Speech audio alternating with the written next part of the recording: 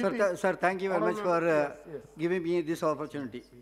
Sir, the simple theory of scientific financial management is using the available fund effectively, efficiently, and transparently. It is true that global economy have its own shock due to the COVID-19. India will also have its impact.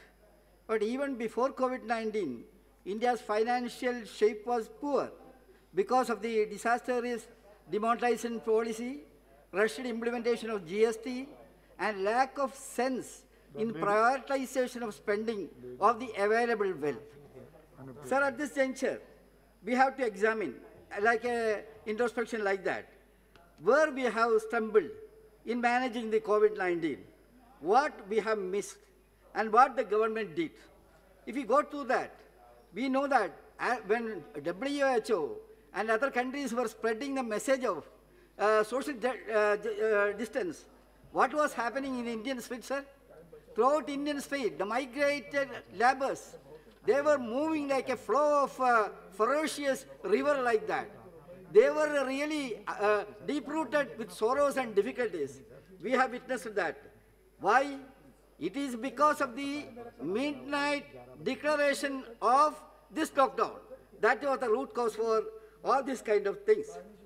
Sir, I would like to say one more thing. Quality of a wise leadership in the crisis. What exactly that? Sir, I believe whether it is pandemic, disastrous kind of thing, health emergency, the approach should be the compassion, kindness, and unity. You are missing that. Sir, what we have witnessed, what we had to do, developing the feeling of togetherness was the need of our. We all know that this kind of tendency, dividing tendency, government was really opting that. They were creating dividing method between the caste and creed like that, and the religion. So I would like to say with painful feeling, what we have succeeded. You are all claiming, tall claims were presented here, that under Narendra Modi, we are making wonders. But what really happened, sir? You have succeeded. In what? You have succeeded in scapegoating the poor section of the society, SC, ST, and minorities like that. Sir, in my hand, 2 documents are there.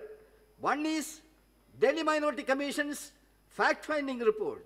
The other one is Amnesty International report. It says the story of blood and tears of the minorities in this country. Sir, we all know that witch hunting is going on in this land recklessly. Change of various charges under UAPA, NSA, and sedition charges are going on in this country, sir.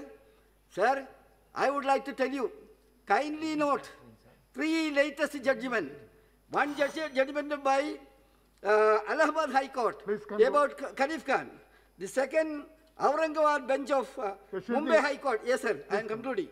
And latest, Supreme Court judgment on what is called this PSC kind of jihad. Sir, all these things are going on. Instead of keeping Indian people together and developing the feeling of togetherness, you are trying to divide the people, sir. Yes. Only one thing I want to say. Money okay. Money is not the criteria in deciding the thing. Mentality also is there. Unfortunately, you have no that mentality. You don't believe in that mentality. That is the bad thing of this nation. Sir, I would like to say one more thing. I said about the transparency. Sir, just 1 minute. Just 1 minute, I am concluding. Please conclude. What about this Prime Minister's, PM's care program? Why is it not transparent? What exactly are you hiding? Why you are putting that in the purview of information, right for information? These kind of things. Don't hide the thing. Be transparent. Be straightforward. Okay. Believe in truthfulness.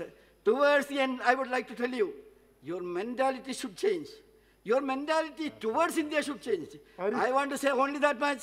Sir, with this few words, I conclude. Thank you very much.